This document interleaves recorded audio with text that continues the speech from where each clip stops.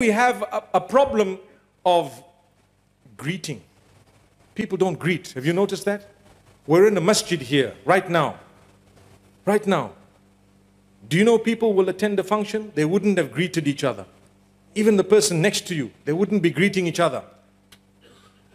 I think we can spend a minute shaking hands with the person next to you, inshallah, and saying salam, and saying your name, inshallah. We give you 30 seconds to do that, inshallah. Bi'idhnillah. It's for the sake of Allah. It will increase the love between us.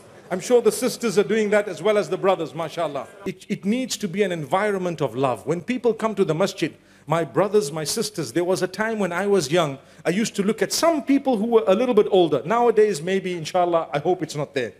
I need to say that, okay.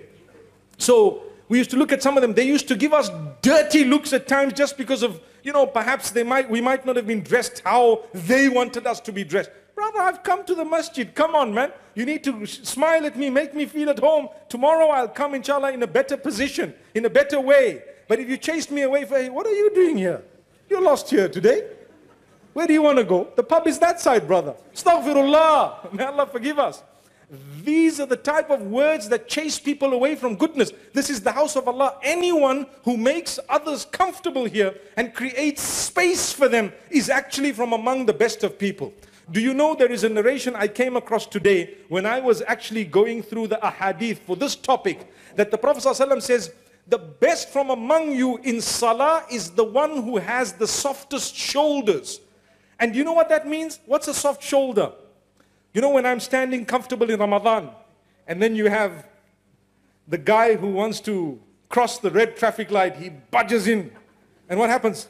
What do? By default, we just push him further, right? That's what a lot of people do. And they make sure they make his life a misery. When he goes to sujood, they're there before him and there's no space for him to go in. Subhanallah. The reason why you're laughing is because you know what I'm talking about. Yes. So you want to be the best of people. The Prophet Muhammad, peace be upon him, speaks about the same thing in the hadith. He says the best of you are those whose shoulders are soft in salah, in the saf. What that means, someone comes, you create space for them. So what? Make space for someone. Perhaps Allah will make space for you in Jannah.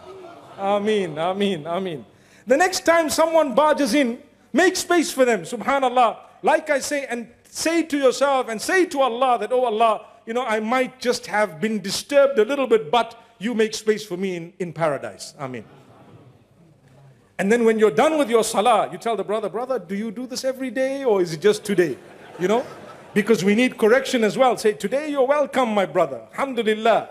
But try to be here early tomorrow. We can both stand in the first saf. And the next day he'll come early and guess what will happen? A third guy will come and do that. You know why? Because you're being tested by Allah. Are you ready to give others a space? Are you ready to give a lift to someone?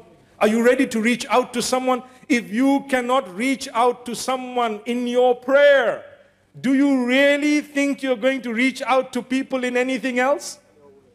It's not possible. Here you need to love for others what you love for yourself. I want to be in the first saf. The hadith speaks about the importance of the first saf. لو يعلم الناس ما في النداء والصف الأول ثم لم يجدوا إلا أن يستهموا عليه لاستهموا. If people knew the value of that first saf, they would do a few things in order to make sure that they were there. They would draw lots, put everyone's name in a hat because we're all here first. We all want to be in the first saf. Let's see whose name comes up to stand there. Subhanallah. But with us, mashallah, we are taught to come early. And you make it. If you haven't, you stand in the next saf by the will of Allah. So remember that hadith. It did something to me when I read it today, because after a long time I was reminded of this. It had already slipped my mind. The soft shoulders. The hadith says the best from among you in salah, those with soft shoulders. MashaAllah. A lot of us with the hard shoulders. I've been to the gym today. MashaAllah. Subhanallah. So you're standing there. The guy must feel that, I'm tough. Subhanallah, soften up a little bit. Humble yourself. It's salah. May Allah subhanahu wa ta'ala grant us ease.